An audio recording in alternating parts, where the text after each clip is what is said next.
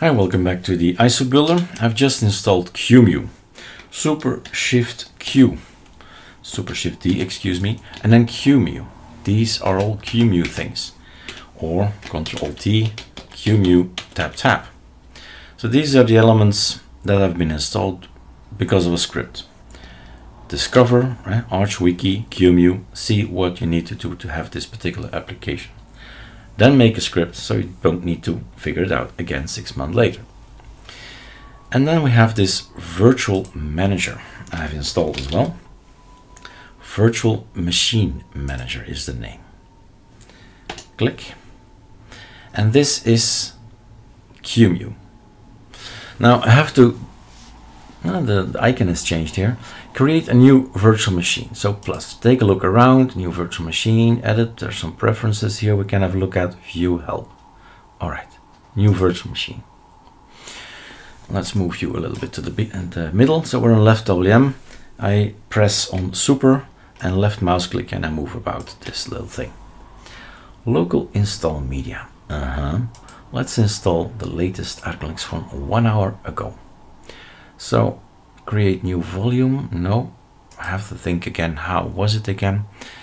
No media selected. I think I would have a look. Yeah, browse local, and then we need to go to the shared core team and let's install the ArcoLinux Xfce.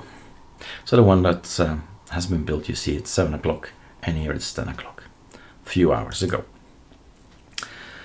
Now he can't choose operating you're installing, non-detected. We have to help him, so automatically detect is not going to help. We're going to say that this is a ArcoLinux system. Yeah, okay. And then we go forward. Memory, wow, that's not enough. So 8 gigabytes. CPU, I have 16, 8 for him. Memory is 32, I believe, on this one. So 8 is more than enough. I always take 30, right? But not less than 20, 30. Forward. ArcoLinux, no, not really. It's ArcoLinux and it's the big one, XL version. So lots of software coming in. Interesting. If you don't know anything about software on Linux, then you get already a choice.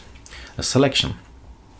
So here you see with the scripts everything launches. It's a matter of how to do things. What I'm now gonna find out, look for, is how can I make this bigger, right? So Control Alt, I have my mouse back, and a view. I have full screen here, and this is probably the issue that was reported. Well, issue of the question that was on Discord earlier on. How do I get my resolution right in qemu? And it's already documented, I think, another video on YouTube, but nevertheless, it's always good to have a look at it again and see what's going on qemu, because updates will happen and things will go wrong, and then you have to figure it out. Now in Xfce, it's actually not that difficult because you have system settings. You have a display, and in the display you can say whatever you want, and in my case, it's this one. 1920, 1080, and then you apply it and you keep this configuration, you close this thing, and everything is back the way it should be, a bit smaller, well, a bit bigger actually. The full real estate of all the pixels here is being used, and now it's just updating and installing, which I will not do. But what is possible is that you don't have a settings like in Cinnamon, like in Mate, like in Plasma. There is something that you don't have. The solution is, well, actually that's good that it's big. Everybody can read it. So clear. My keyboard is not yet okay. Let's go to Azerty. So clear. What's next if everything is failing? Then it's arandr. Arandr is a little thing. So you can set here, if you have HDMI 1 and 2, you see both of them, you put them next to each other, and that's that. What else can you do? You can have outputs here, resolution, you can choose it here as well. All the settings you want to have. So that's an interesting way. And arandr is actually a GUI for xrandr. So I always grab faster to the arandr thing because it's so visually, it's just drag and drop and save, and that's it. You can save the layout, save as, and you give it, not often I'll give it the name Eric, right? And it's in the home folder .screen layout Eric. And all you have to do is make sure that this thing runs. And what it contains is nothing more that would be written or copy pasted somewhere in a configuration of BSPWM, of Awesome, of one of the 28 desktops, right? You can put it somewhere.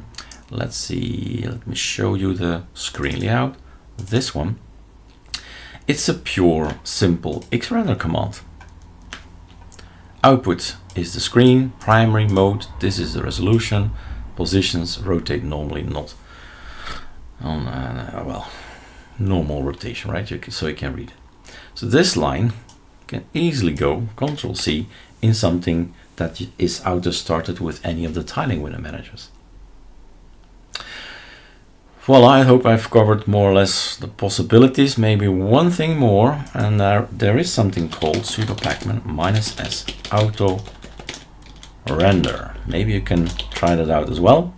Let's do a sudo pacman -s get the updates in. This only means read database file. Does not exist. Get the databases in. So auto render is an application. It's coming from Arch, not from us. Arch Linux application.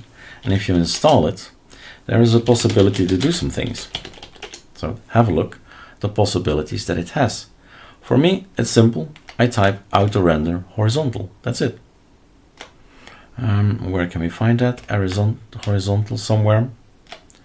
Explained.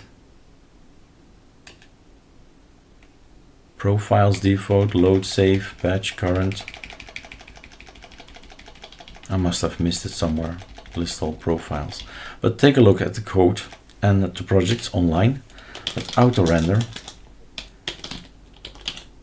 horizontal is something he gets.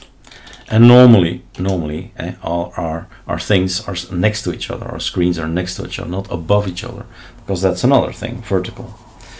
So this is something you can try if you have 2 screens, 3 screens, 4 screens horizontally next to each other.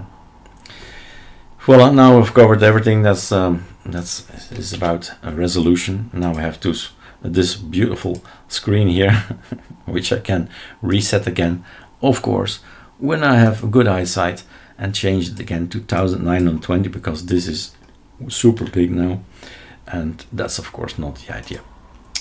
Anyway, qemu looks to be all right. It knows the size if you set it. And voila, enjoy qemu.